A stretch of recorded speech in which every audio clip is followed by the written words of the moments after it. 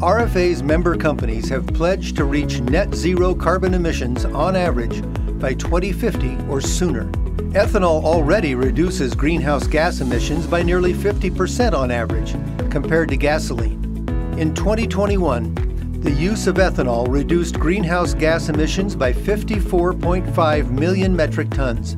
That's like removing 12 million cars from the road for an entire year. Ethanol also reduces harmful pollutants from the tailpipe, like carbon monoxide and particulate matter that threaten human health.